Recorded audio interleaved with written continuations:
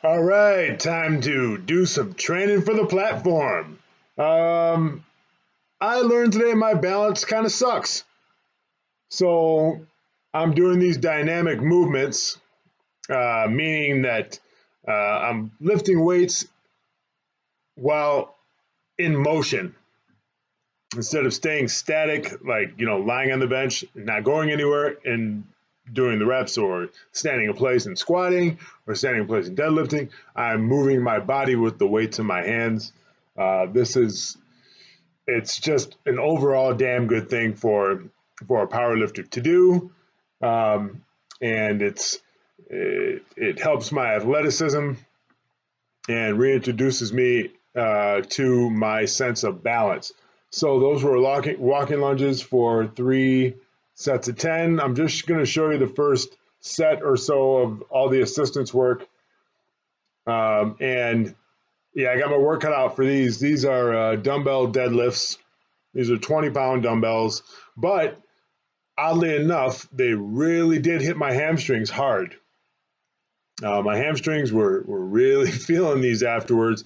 They're feeling a good strain in them, so maybe I need to stretch my hamstrings a little bit more before I do these. These are only 20-pound weights, guys. So, they don't. It doesn't look like much, but again, the balance is off here. I'm going to use something to keep my balance for the next time around. I feel like I kind of was wasting a little time here, but I think that's just my pride. But I got my work cut out for me. I'm definitely going to keep these until I can get them without having to hold on to anything. And I might even just talk it over with coach so that I don't use anything at all and just develop my balance. One of my favorite exercises here, I like the leg extensions. These felt really good today. These are 3 plates, nice squeeze at the top to really flex those muscles and get the blood in there. Now here is my close grip bench. This is 155 for 5 sets of 5 that I work up to. And my foot position is getting better.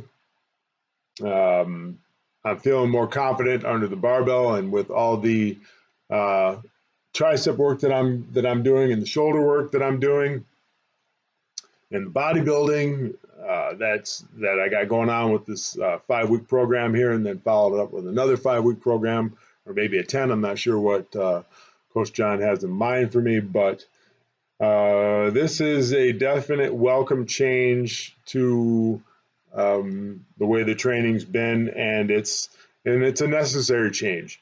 Body composition is definitely going to be changing. I'm still keeping the same eating protocols. Nothing's changing as far as the days I eat and the frequency at which I eat. So that's going to be a lot of fun to adjust to that for the next 2 to 3 weeks. Who knows? It may stay the same. It may change. We may have to add in more calories to the dietary protocols, but we'll see. We're just testing the old metal here, and I'm happy to do so. So without any further talking, I will shut up now and let Coach John do his own thinking without my voice yammering on, and I'll come back when we do the dumbbell presses.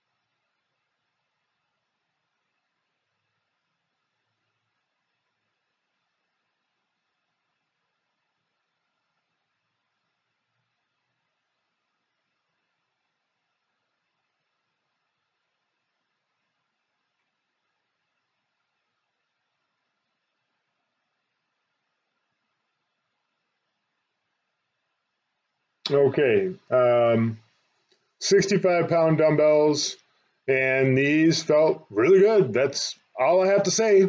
So no more commentary until I get to the overhead press.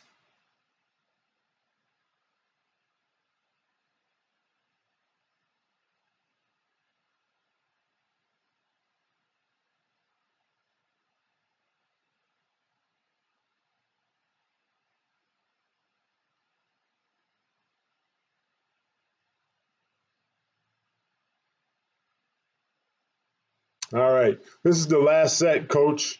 The ones before were really, really easy, and I forgot to hit record. So I'm glad I got this set in. I think I'm getting used to doing all the extra assistance work. Sometimes I'm forgetting to hit the record button. But that was the last set, and that felt really, really good.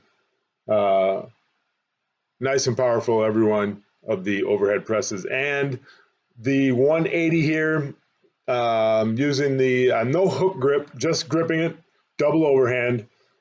These felt really good at 180, but they don't move quite well enough for me. I don't want my back raising up. So the next time I do them, I'm going to be much more strict. And I'm finishing off here with the skull crushers for 3 sets of 10 with 65 pounds, just making sure to keep really, really good form and really hit those triceps and get a nice pump. So, all right, guys, thanks for watching, and I'll talk to you later. Bye.